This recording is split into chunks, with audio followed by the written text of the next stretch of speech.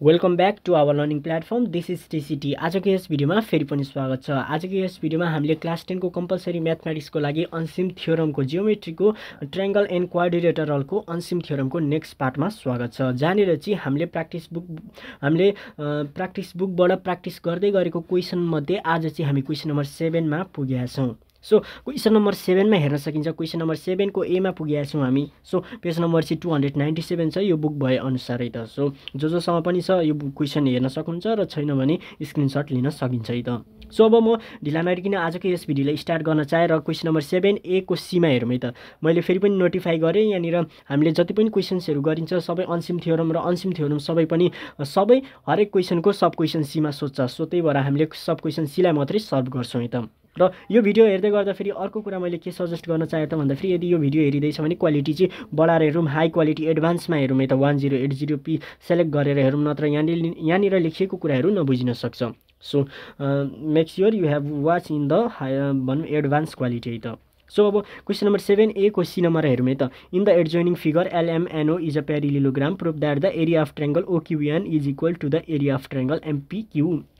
हेरौँ है, MPQ यो ट्रायंगल र OQN यो ट्रायंगल चाहिँ इक्वल छ भनेर चाहिँ हामीले प्रुभ गर्नुपर्ने छ यदि LMNO चाहिँ प्यारेललोग्राम हो भने। अब त्यसो हो भने हामी प्रुफ गर्न लागौँ है त।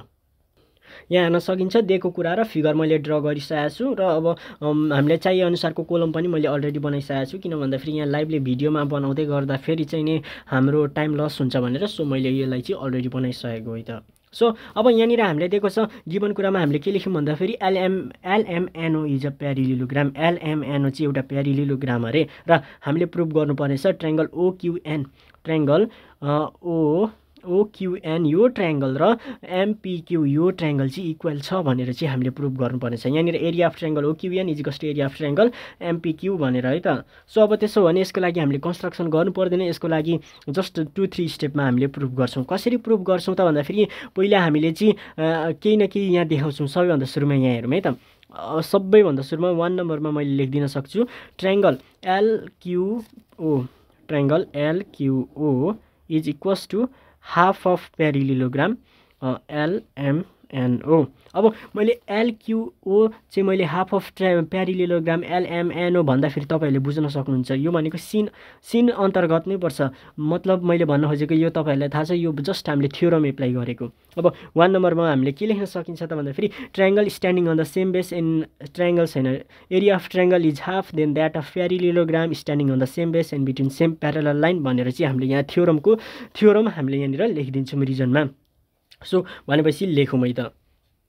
यहाँ हेर्न सकिन्छ रिजन हामीले के लेख्यौं त area of triangle is half then that of प्यारेललोग्राम standing on the same base and between same parallel lines भनेर हामीले रिजन मेन्सन गरेको। अब सेकेन्ड स्टेटमेन्टमा म के लेखिदिन्छु त भन्दाखेरि ट्रायंगल हेरौँ है, ट्रायंगल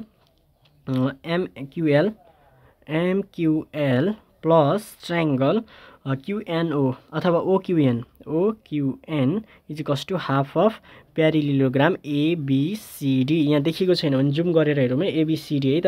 यहाँ हेरौँ है, यसको लागि चाहिँ मैले यहाँ हेरौँ है ट्रायंगल MQL हेरौँ है, ट्रायंगल MQL यो ट्रायंगल प्लस यो ट्रायंगल पनि हाफ अफ प्यारेललोग्राम LMNO हो कि हैन। किन भन्दाखेरि यो ट्रायंगल LQO यति त अलरेडी हाफ भइसकेको छ भने रिमेनिङ पनि त हाफ हो नि त, किनकि हाफ प्लस हाफ नै के हुन्छ त फुल हुने हो।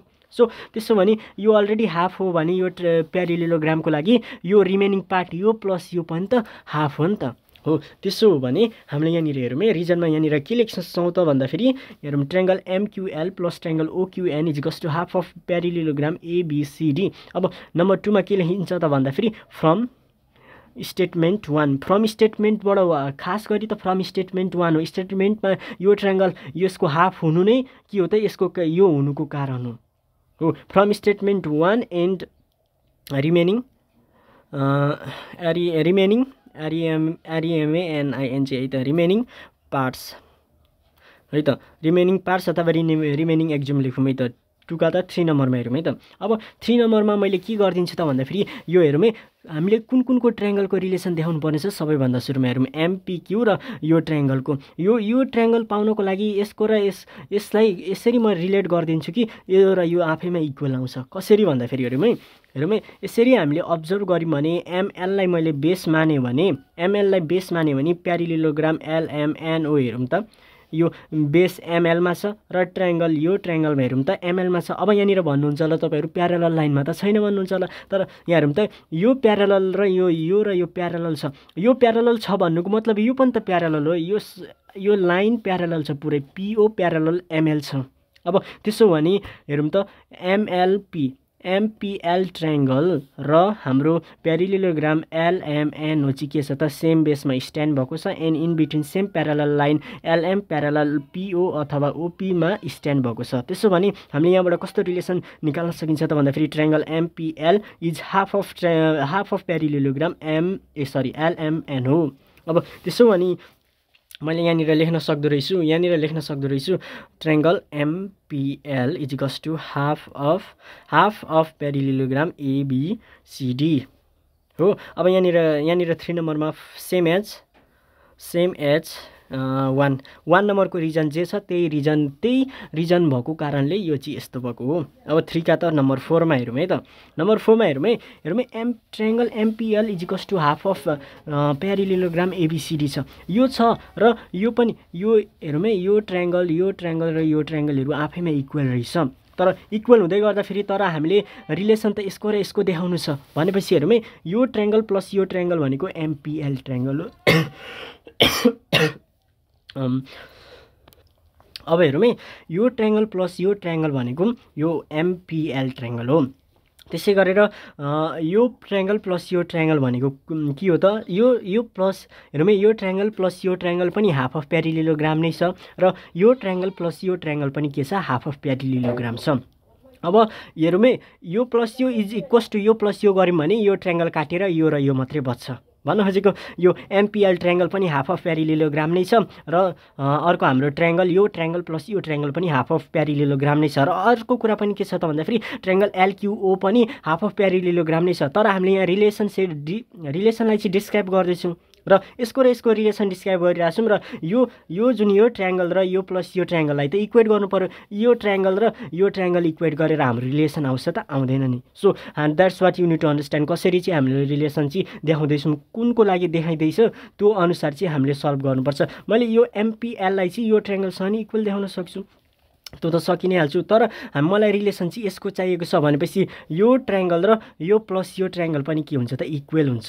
भन्न खोजेको यो ट्रायंगल प्लस यो ट्रायंगल पनि हाफ अफ प्यारेललोग्राम नै छ र एमपीएल पनि के छ त हाफ अफ प्यारेललोग्राम नै छ र दुईटैमा चाहिँ के छ त कमन पार्ट चाहिँ यो के भएको छ त एड भएको छ। कमन पार्ट हटाउने भने रिमेनिङ पार्ट यो दुईटा त रहन्छ नि। So that's what you need to understand about that है त। सो हेरौँ है अब triangle एमक्यूएल plus triangle ओक्यूएन is equals to हेरौँ है हाफ अफ प्यारेललोग्राम एबीसीडी छ। यो बराबर यो देखाउन पाउँछु कि पाउँदैन किन भन्दाखेरि हाफ अफ प्यारेललोग्राम एबीसीडीको ठाउँमा एमपीएल छ। हेरौँ त यसको ठाउँमा अब यो लेख्न पाइन्छ भनेपछि ट्रायंगल एमपीएल। तर ट्रायंगल एमपीएललाई म कसरी लेख्छु त भन्दाखेरि हेरौँ है ट्रायंगल हेरौँ है एमपीएलमा एमक्यूएल ट्रायंगल एमक्यूएल प्लस ट्रायंगल एमपीक्यू हेरौँ है यो एमपीएल यो ट्रायंगललाई चाहिँ मैले कसरी लेखिदिन्छु त भन्दाखेरि एमपीक्यू यो ट्रायंगल प्लस यो ट्रायंगल नै एमपीएल हो कि होइन हो। र अब त्यसो भने यहाँनिर नम्बर 4 मा मैले कसरी लेख्छु त भन्दाखेरि फ्रम स्टेटमेन्ट 2 and 3 है त यहाँनिर चार्ज सकिसकेछ है त यहाँ अटोमेटिक फ्ल्यास अफ भइसकेछ। अब 2 and 3 भइगयो। अब यहाँनिर हेरौँ है यहाँनिर ट्रायंगल अलिकति यसलाई बढाएर हेरौँ है त। अब एमक्यूएल र एमक्यूएल काटेपछि जुन ट्रायंगल रहन्छ त्यो नै के हो त हाम्रो प्रुफ गर्नुपर्ने कुराहरू हो। सो यसरी चाहिँ तपाईँहरूले अब डाइरेक्ट यहाँनिर triangle ओक्यूएन is equals to triangle एमपीक्यू यो स्टेटमेन्टबाट आउँछ किनकि एमक्यूएल र एमक्यूएल क्यान्सल आउट हुन्छ र यहाँ के हुन्छ त सिम्पली के बच्छ त हामीले प्रुफ गर्नुपर्ने कुरा जे छ त्यही बच्छ र यहाँ रिजनमा फ्रम स्टेटमेन्ट 2 and 3 लेख्ने अनि त्यसै गरेर triangle MPL is equals to triangle MQL plus triangle MPQ भनेर यहाँ मेन्सन गरौँ है त ट्रायंगल MPL बराबर चाहिँ यो ट्रायंगल प्लस यो ट्रायंगल हो त्यही भएर चाहिँ MPL को ठाउँमा यो लेखेको भनेर चाहिँ देखाउन नबिर्स्यौँ है त सो आजको लागि यति नै त सो भिडियो बनाउँदा सकिएछ